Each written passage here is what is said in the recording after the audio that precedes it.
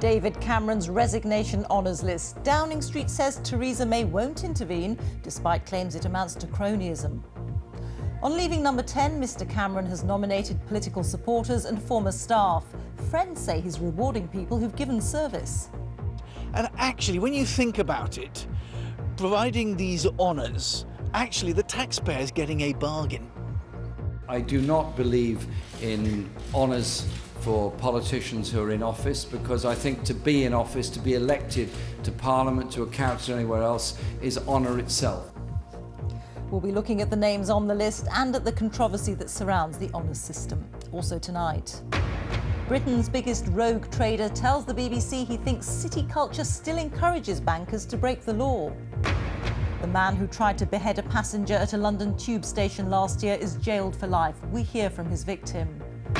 The family of a dead US Muslim soldier at war with Donald Trump. How you like your burger? We love deportation. And the burger with extra protests, why a row over deporting illegal workers won't go away at an upmarket restaurant chain.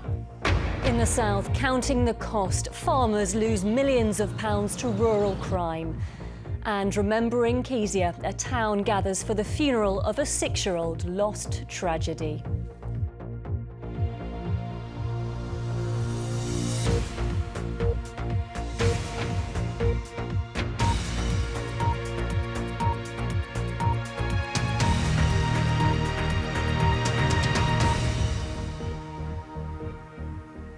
Good evening.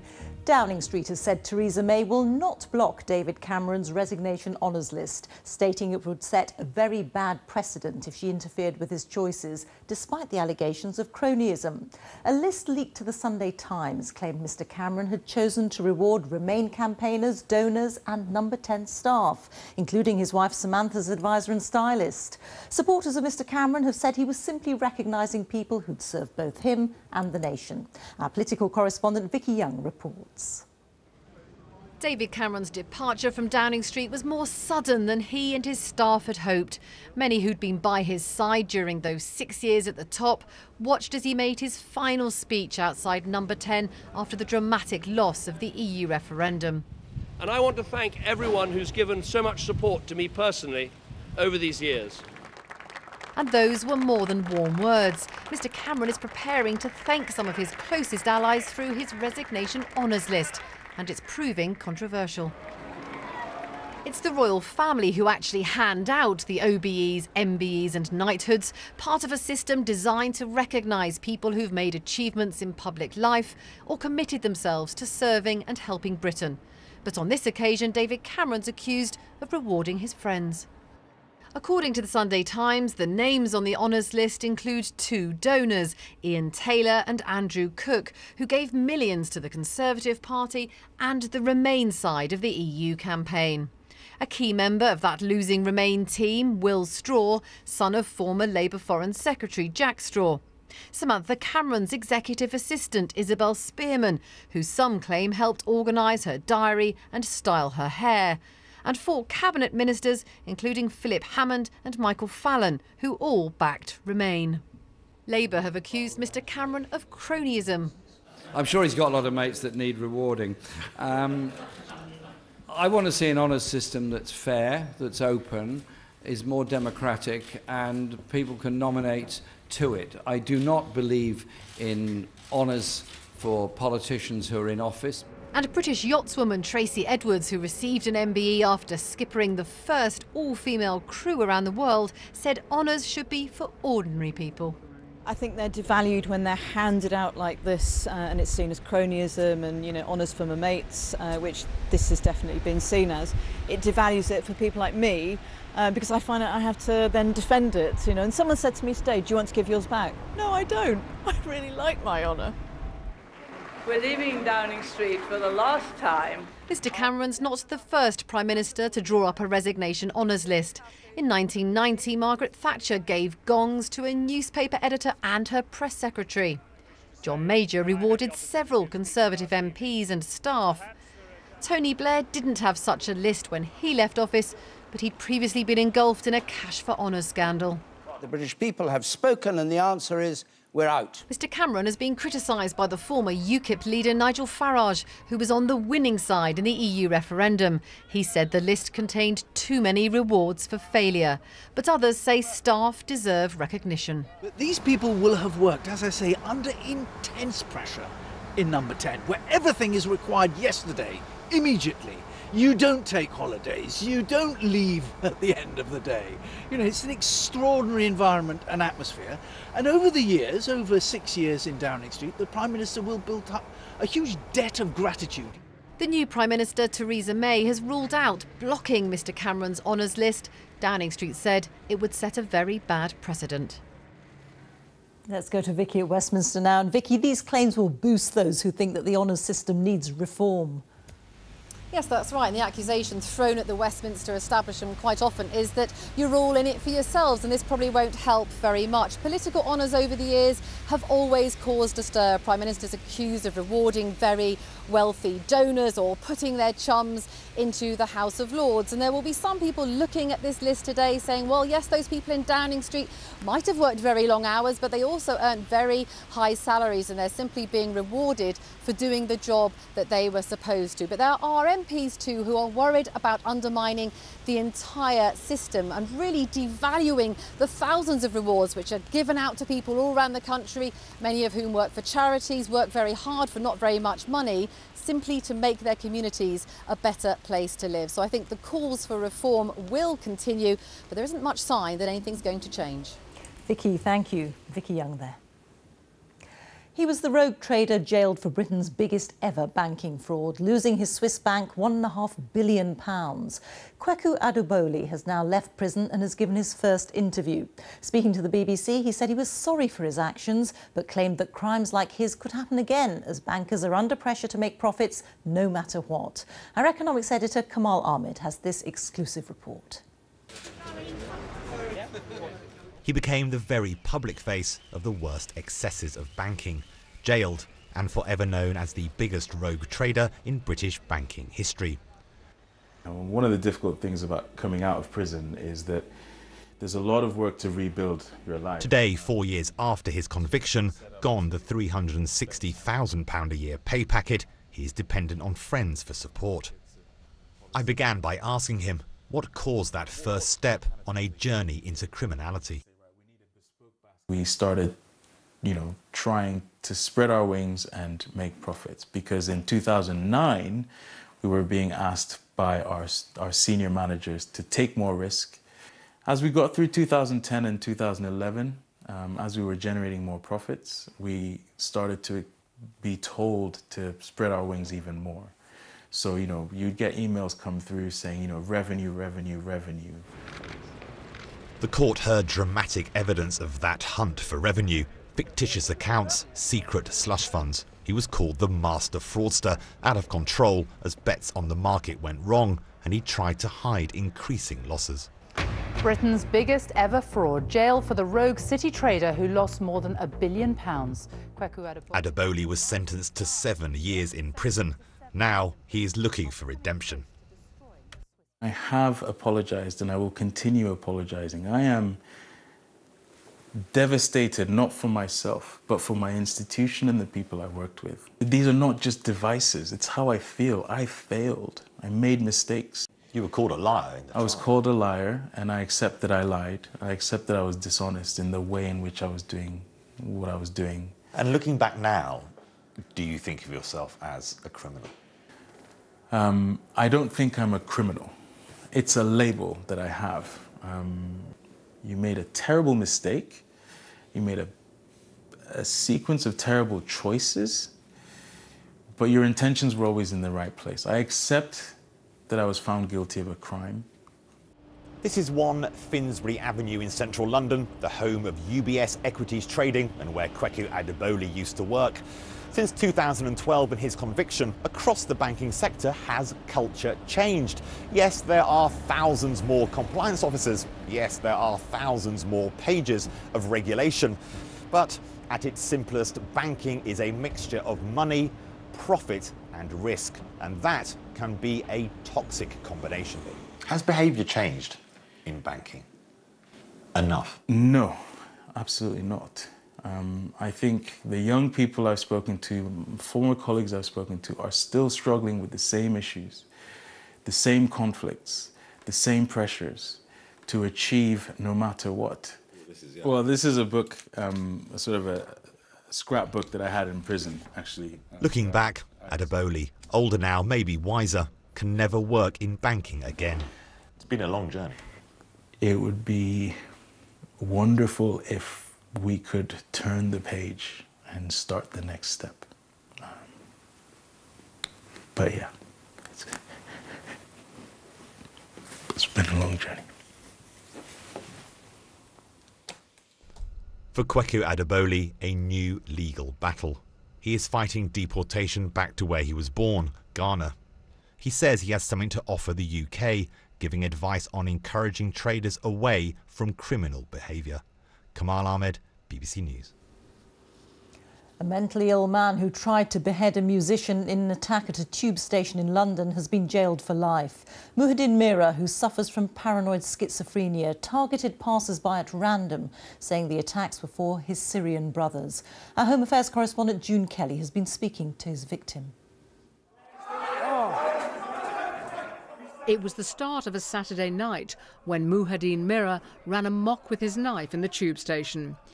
Here he was following musician Lars Zimmermann, who was on his way to a gig laden with instruments and equipment. In the ticket hall, he pounced on him. Lars Zimmermann spoke to the BBC today. He isn't showing his face because he doesn't want what happened to him to define his identity. I remember being punched and kicked on the ground, and then I lost consciousness, probably for 5 minutes or so, and then found myself being looked after expertly by a junior doctor. As he lay unconscious, Mira had slashed his throat. He shouted that he was going to spill blood for his Syrian brothers. I feel that he's been suffering from mental health issues for a long time. I'm not at all interested in retribution. Mira was finally brought under control by police using a taser stun gun, prompting this from one onlooker. You ain't no Muslim, bruv! This simple response went viral on social media and was reported around the world. You're no Muslim, bruv! You ain't no Muslim! I don't feel traumatized by the event. It seems to me that the people who have had significantly tragic outcomes from this incident are mostly Mr. Meyer and his family, and I feel nothing but pity for them. You know, if you live in Syria, they bomb you. Today, the judge said Mira had been motivated by Muslims being bombed in Syria. He had images relating to so-called Islamic State on his phone. He'll serve a minimum of 8.5 years and will start his sentence in Broadmoor High Security Hospital. June Kelly, BBC News. Let's take a brief look now at the day's other news stories. Health authorities in America have advised pregnant women not to go to a neighbourhood in Miami where 14 cases of the Zika virus have now been confirmed. An emergency response team from Washington is being sent to Florida to help combat Zika, which has been linked to birth defects in babies. A Russian military helicopter has been shot down in Syria, killing all 5 people on board. The Defence Ministry says the crew were returning to their base after delivering humanitarian aid to the city of Aleppo. It's not clear which group brought the helicopter down. The US has carried out airstrikes in Libya, targeting the so-called Islamic State group in the city of Sirte. The Pentagon said the raids were carried out at the request of the country's recently installed unity government. The founder of a flagship free school, which was visited by David Cameron, is facing a jail sentence after being convicted, along with 2 staff members, of fraudulently obtaining £150,000 in government grants. The court heard that Sajid Hussain Raza, the founder and principal of the King's Science Academy in Bradford, used some of the money to pay mortgages on his rental properties. Our education editor Branwen Jeffries reports. Schools have gone long for longer days. Standing at the Prime Minister's shoulder, Sajid Raza was a pioneer for David Cameron's free schools, state schools paid for out of taxpayers' money, but groups of individuals could apply to set one up. That's what Raza did, but he already had debts, a string of buy-to-let properties, mortgages he struggled to pay. Before the school even opened, he was claiming false expenses and an inflated salary. Far from being a model school, Raza treated the academy like a family business, employing his relatives there and operating with no proper governance. The defendants treated public money like their own, and when challenged, fabricated documents to cover their tracks. Senior education officials met Sajid Raza to discuss the free school application. They found him rude and dismissive. He seemed to just pluck figures out of the air. The court heard that if he was challenged, he threatened to call Michael Gove, who was then Education Secretary. They had serious concerns, but despite that, the application was approved, and within months, the first money was transferred. In October 2012, the Education Funding Agency received allegations from a whistleblower. By January 2013, an audit team was on site investigating, and in January 2014, the principal, Sajid Raza, was arrested. Raza and his sister Shabana Hussain denied fraud, but today they were found guilty by a jury in Leeds. Officials say the allegations were investigated swiftly and argue checks on free schools are robust. But that still leaves unanswered questions. How was a dishonest man allowed to set up a school despite concerns? Bronwyn Jeffries, BBC News. Now, it started with raids by immigration officers on a dozen branches of the upmarket burger chain Byron, in which 35 members of staff who'd been working illegally were rounded up. It led tonight to hundreds of people protesting outside a branch of Byron, angry at the company's role in the raids. Last week, the protesters used a different tactic, releasing cockroaches in another branch. Byron has said it was complying with the law. Simon Gompertz has the story. The demonstration outside this Byron in central London, one of its 65 burger restaurants, followed an eruption of anger on social media websites at the raids on foreign staff working illegally in the UK. Living here, having a life here and being settled here, and that's suddenly being torn from underneath you, that's quite an upsetting thought. A lot of them send most of their salaries back home so that people there can survive. So imagine it's not only them themselves who are going to suffer, but the people who are dependent on their wages too. At 9:30 a.m. on the 4th of July, managers called staff meetings at 12 restaurants. Immigration officers appeared. 35 workers from Albania, Brazil, Egypt and Nepal were arrested. One legal Byron worker described the meetings, which staff thought were on cooking burgers properly. We have disguised her identity. Within half an hour, immigration was stood blocking the exit so nobody could leave. They came in, told everybody not to move, pulled everybody up from the kitchen and then started calling out the names of the people they were looking for. They were allowed to go and get a couple of items from home and then put on an aeroplane that night. Deported immediately? Yes. And they were illegal, and so what could they have expected? Yeah, they were illegal and they knew that they were illegal. But the bottom line for me is the fact that what Byron did was wrong. They put them into a chicken pen and let the wolves in. Everybody was crying, including management. It was just a massive shock. Byron wouldn't comment on the allegation that the morning meetings were staged so that immigration officers could catch more people, and it wouldn't give an interview. However, it made a statement that it was the Home Office which led the operation, and Byron wasn't aware that it had those illegal workers. Byron said we carry out rigorous right-to-work checks, but sophisticated counterfeit documentation was used in order to pass these checks. We have cooperated fully and acted upon the Home Office's requests. It's our legal obligation to do so. And if they don't make the right checks, they're subject to a fine of £20,000. And if they decide not to make those checks and employ people illegally, it's a criminal offence. It's an unlimited fine and up to 5 years in jail.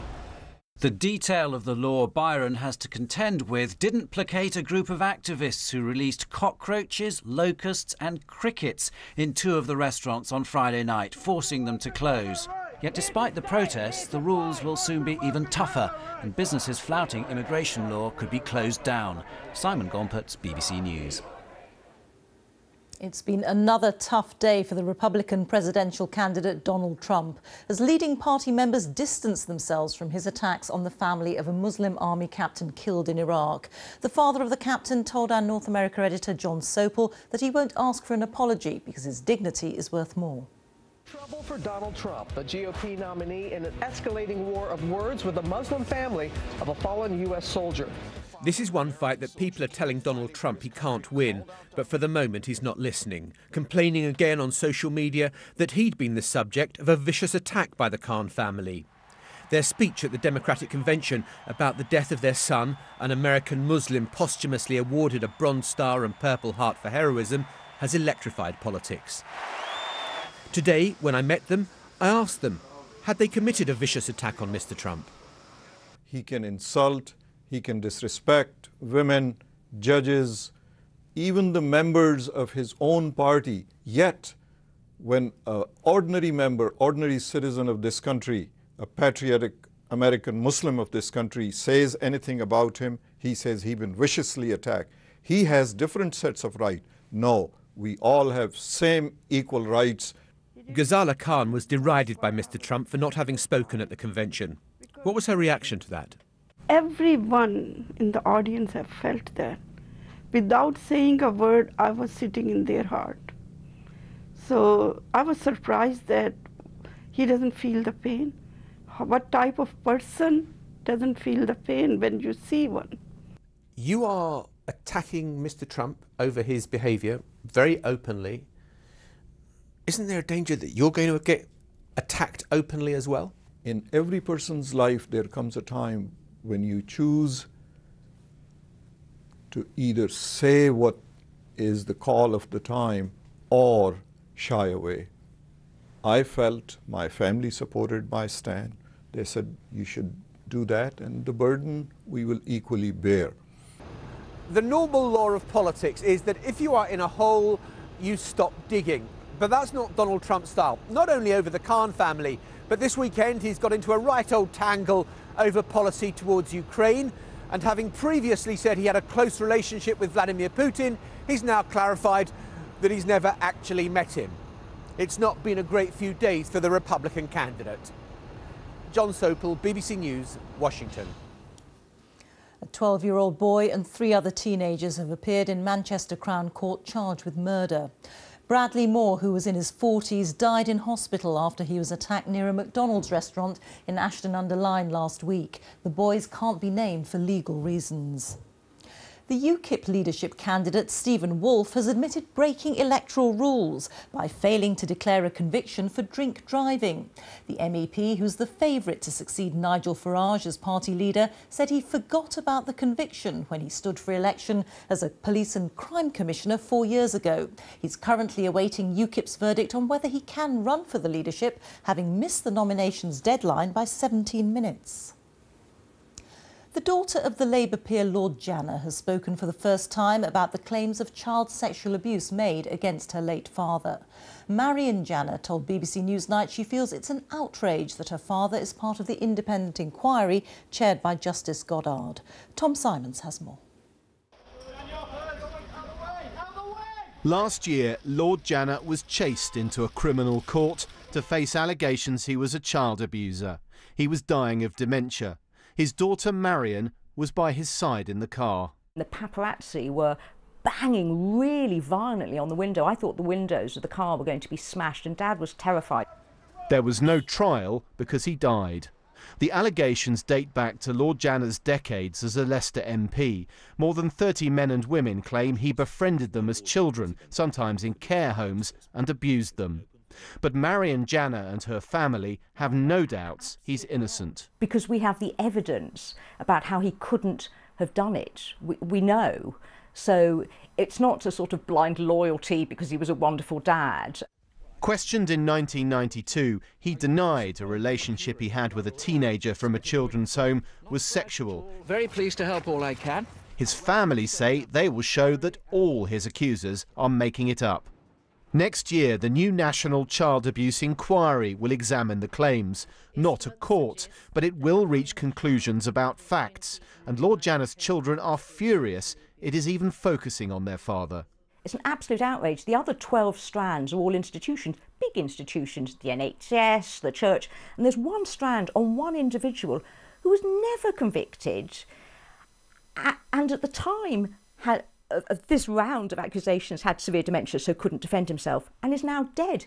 She says there's no chance of justice. His accusers say they've been denied it. All my clients are interested in justice and the right to be heard and the truth coming out. But the Janner family have refused to take part in this inquiry.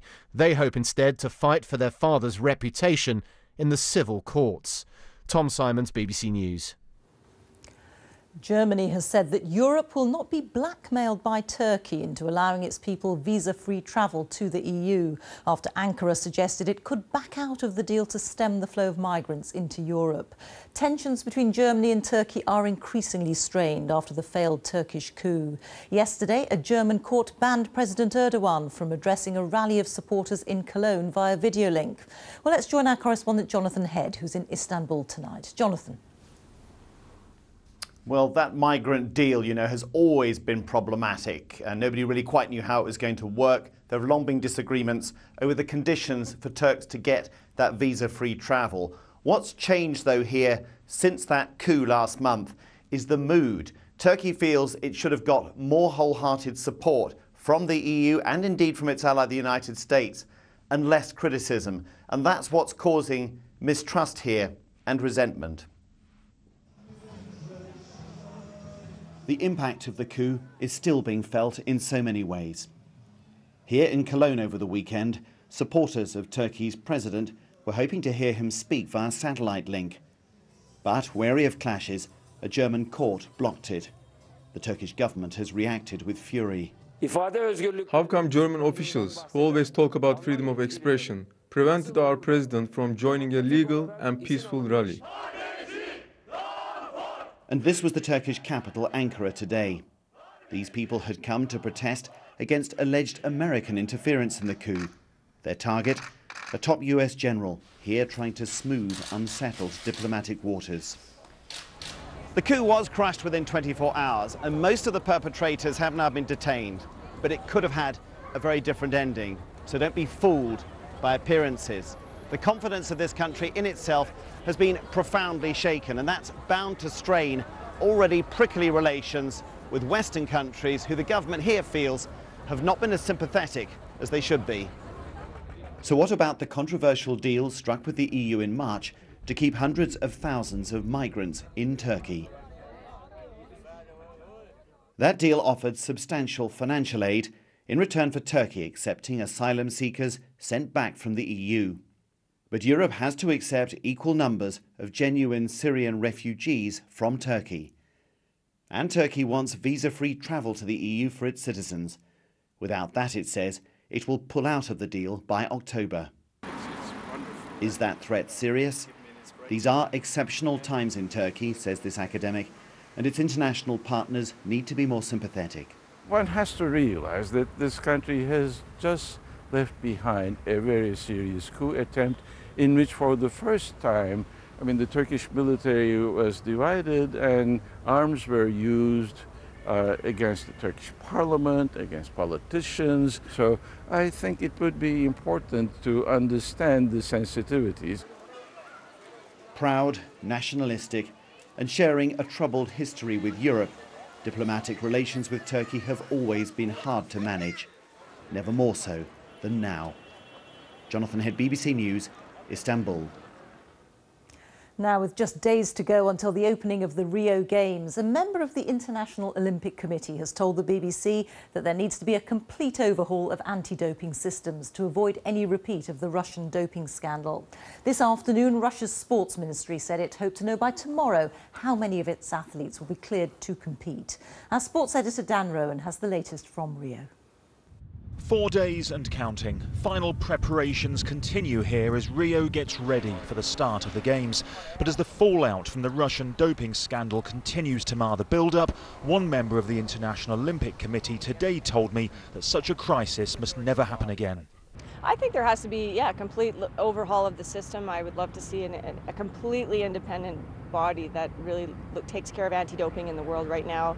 I think there's too many conflicts of interest that we have within the different bodies in the world, which is hard to avoid when everyone's intertwined in international sport. But this is, at the moment, the #1 pressing issue for the future of the Olympic movement, I think.